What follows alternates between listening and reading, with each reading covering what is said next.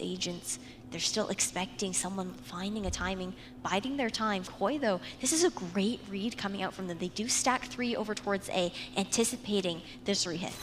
I mean, it's the only way. It's the only way Koi ever stand a chance, but these Seekers are going to spot every single one of them. 1 to the left, well, 2 to the left, 1 to the right. That's the call for Team Liquid. Enzo shouts to his team, B site is where we're going to be hitting. They move to the TP to deny that area as well, while nAts is kept behind to try and fend off the rest, trying to deny the rotation. It's a triple for nAts. A triple lineup like that. From the king. That was like the weirdest way to line up. What are the odds they all line up like that? This is what we need. He's like calm, cool, collected up there too, unfazed by those picks coming in. It's looking like me out there. My type of spray down. Once known to be the best lurker, the best sentinel within Valorant. The stars aligned for him on that one. It couldn't have been more